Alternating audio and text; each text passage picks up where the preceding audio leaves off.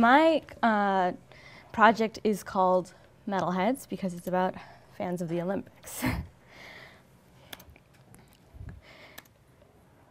To be honest, I love the Olympics. I've been watching them since I was 8.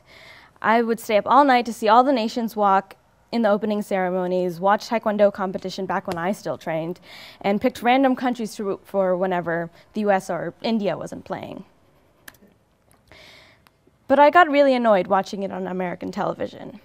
There always seems to be something out of frame, out of sight.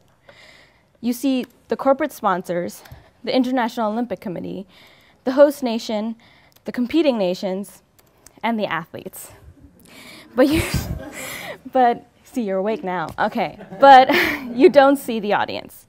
However, understanding the audience is the key to understanding the PD of the Olympics. I boiled it down to 3 key elements. First, shared experience. Obviously, you don't get the same sentiment at home when you're watching TV in your pajamas.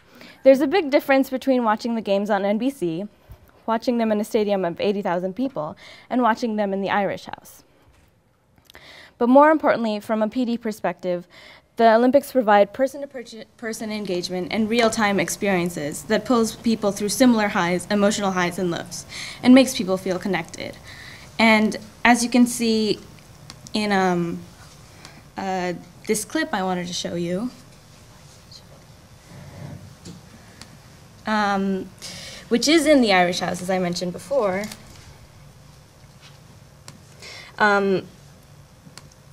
It shows that connection and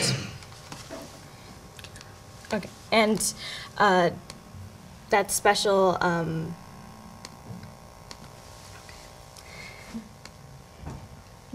feeling you get when you watch it in real time. Ireland is a small country. We've had very limited success over the years, but in boxing we seem to be able to fight. This is a girl, this is the first time that ladies boxing is at the Olympics, and this is the world champion in her division. She's been unbeaten for 7 years and she's now in the final.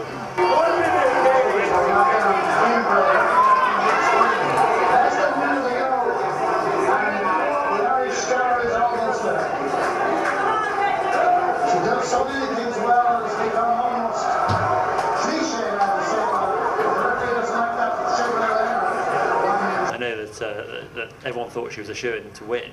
But I watched the match and she almost didn't.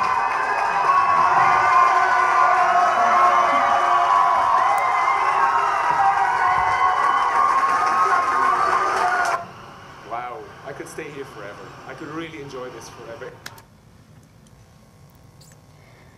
And actually, I wanted to know if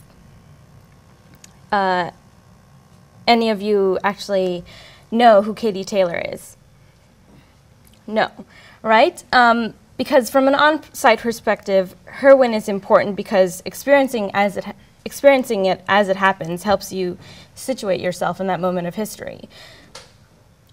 As the man in the Irish flag notes, this is the first time women's boxing is in the Olympics, so that allows an Irish champion to become a global one. But the thing is, because of American television, we don't really see that. This ties into my next point. Branding. At the Olympics, you meet a variety of people from different nations and see how they see themselves. At hospitality houses, like the Irish House that you just saw, you were encouraged to become a fan for that nation. The Dutch fans in particular wore the color orange to show their pride and encouraged others to do the same. As you can see in this picture of Kia and I in the hospitality house, the Dutch hospitality house. Of course, you also see how countries see your nation, all based on a very specific criteria you have no control over. When people would find out we were American, they would say things like, "You're doing quite well," or "I like it when you guys lose." Now, this is standard, but instead of basing their ideas on politics, they base it on how you're doing it Olympics-wise.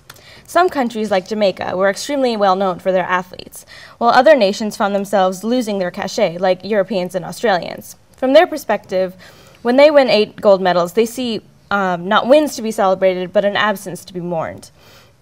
But other countries, like Tunisians, Jamaicans, and even the host country of the UK, celebrated each victory with equal enthusiasm. This leads to my next point, hope. When a country like Tunisia, the first nation in the Arab Spring, wins gold, it means something. When Team GB, or Great Britain, has celebrity athletes because they want to inspire a generation to play sport, it means something. When a Saudi Arabian woman participates in athletics when she comes from a country that has a public ban on women playing sports, it means something. All these elements point to what I think is a very key public diplomacy sentiment, the potential for progress. I think that's a very important part of being a fan of the Olympics. You enjoy it because you think it means something, and it does mean something because you believe in it. Thank you.